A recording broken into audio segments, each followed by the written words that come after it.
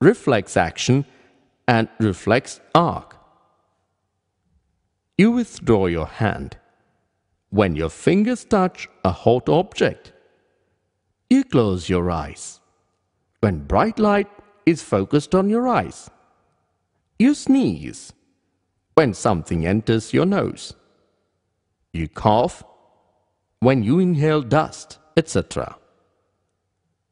All these are reflex actions, or called reflexes.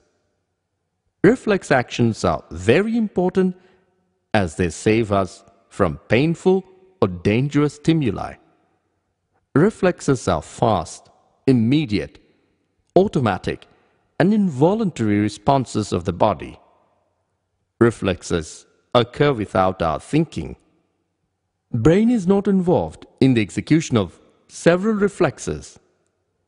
The entire process of response to a peripheral nervous stimulation that occurs involuntarily, that is, without conscious effort or thought, and requires the involvement of a part of the central nervous system, is called reflex action.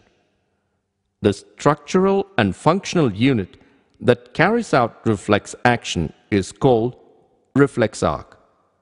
Reflex arc consists of a receptor, a sensory nerve, afferent, an association neuron, motor nerve, efferent, and effector organ. The receptor may be a single cell or group of cells.